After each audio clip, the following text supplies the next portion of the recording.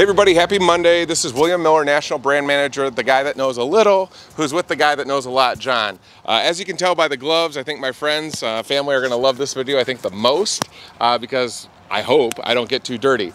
On today's maintenance video is really important because we are not robots, we are human, and everybody has waste. So we're talking about the black water tank, the process to maintain, clean, and empty, correct? Correct. All right, John, if you would just please correct me so the viewers understand exactly what we're talking about. So this is our wastewater holding connection. This is where we'll hook up to dump our wastewaters. So we want to take those caps off slowly for a couple reasons. As you're moving up and down, going down the road, sometimes there's a little residual water left in the line. That ends up down at the cap. If we take that cap off really fast, we may wind up with a bath and waste, and obviously nobody wants to do that. Gross. All right, so now that we've pointed out that disclaimer, what's going to be the first step of this process? So the first step is, Willie didn't want to get dirty here, so he threw me in here to do this. So the first step here is we're gonna take the cap off slowly.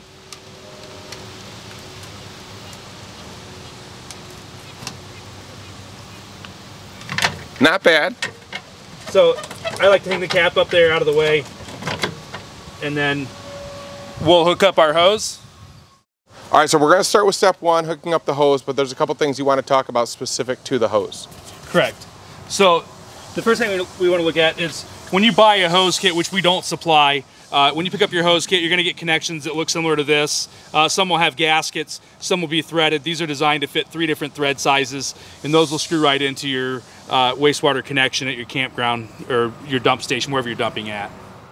So as John pointed out, I'm gonna get as far back as possible. But step one, after we first make our connection, you know, at our site, then what's gonna be the first process we do?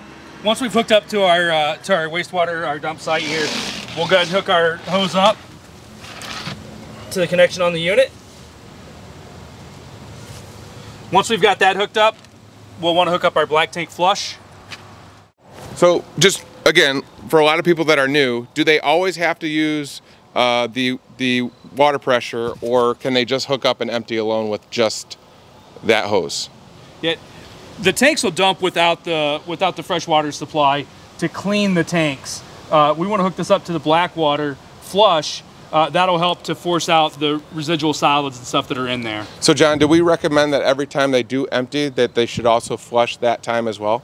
Yes. Okay. We recommend that you always flush your black tanks when you have the ability to do that. Okay. All right, John, so I see 2 connections here. Does it matter which one we connect to? It does. So for guys like Willie, we want to make sure that we read the labels that are on here and make sure that we're hooking up our hose to the black tank flush. We never want to leave the valves closed when we're hooked up to this. We also want to never leave it unattended. All right, John, so now that this is connected, for reading the label and the correct location, what happens next? So now that we've got this connected, we're going to come over here. We're going to open up our black tank gate valve. Okay.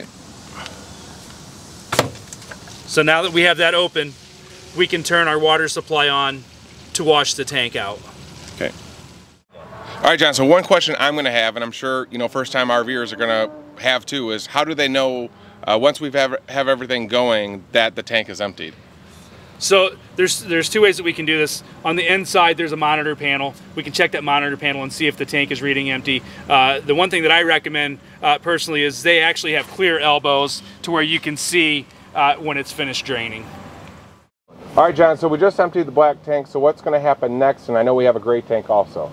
Correct. So now that we've dumped the black tank, or the solid waste holding tank, we're going to close that valve and open the gray and let the gray drain. Now the reason we do the black first and then the gray is your bath water, that's your shower, your sink, so that's your soapy or your cleaner water. And the reason we do that is once we've dumped our solid waste tank, we'll use that gray water to flush that hose out so we're not messing with solid waste. Now, Jen, I do have a question. So for, again, first-time customers, how will they know when those tanks are full? Do all of our units have some way of telling them that the tanks are full?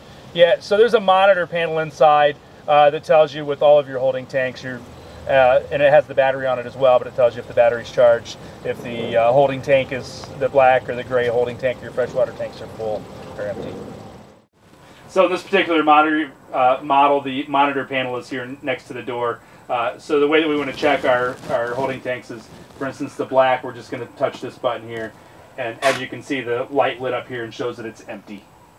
And then we'll just continue to do that to the gray, and then to the fresh. And the battery is on there as well, and that shows the battery is full. So I have to be honest, this wasn't as scary as I thought. For all you viewers, if you have more questions about cleaning or emptying your wastewater, please, of course, go to our Heartland RV's community online on Facebook, or feel free to reach out to us directly for any additional questions you may have following a review of this video.